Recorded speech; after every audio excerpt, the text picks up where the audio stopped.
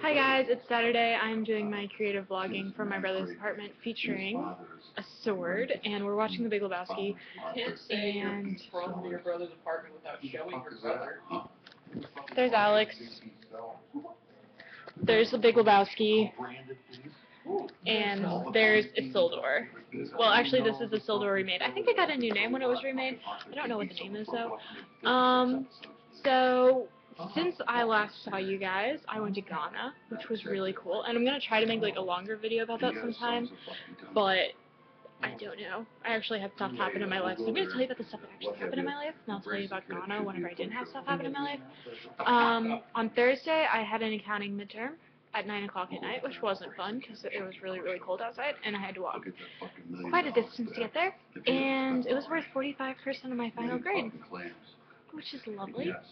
And then on Friday, I got up and I went to class.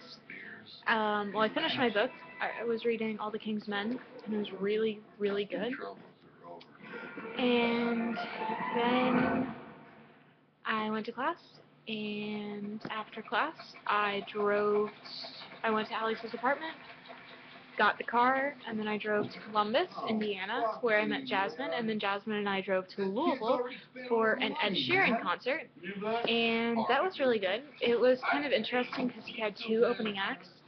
So, like, the first act came on, and it was this guy named, like, I think it was Floyd Vance, and he was, like, Irish, and he kind of reminded me of Mumford & Sons, like, really folksy music. And then he left, and this other group of people came out, and I was like, this isn't Ed Sheeran. And they're, like, I don't know what the band name is, they're, like, famous for the song Down with the Trumpets. And there were a bizarre number of preteen girls there, and the girls were really loving that band, because it was, like, 20-year-old boys, and I was too old for that stuff. And then Ed Sheeran came on, and Ed Sheeran is really good live, because he's actually, like, really talented, and he's a really good singer. And he did this thing where he has this, like, machine on stage, and it's, like, got 3 different pedals on it, and one of the pedals starts and stops recording. So he would, like, press the pedal, and then he would, like, do the bass line by, like, hitting on his guitar. And then he'd stop the recording, and the bass line would keep playing in the background, like, through the speakers. And he'd hit the record pedal again and, like, strum the, like, harmony or whatever. Record that, press the pedal again, that would, like, start playing again while the bass line was also playing. And then he would, like, sing the harmony, record that, and play it over again. So you could, like, see him building the song in front of you. And it was just really impressive because artists don't really do that anymore because a lot of it's, like, done in the studio, and he was just doing it all himself on stage in front of us. And he also, like, was kind of like, I'm clearly not lip syncing and I'm not auto-tuned, because he put down his microphone at one point and just started singing to the Palace. And the Palace is, like, the most gorgeous theater ever. It was built in, like, the 1920s, and it's just completely gorgeous. And if you ever get a chance to go there, if I were you.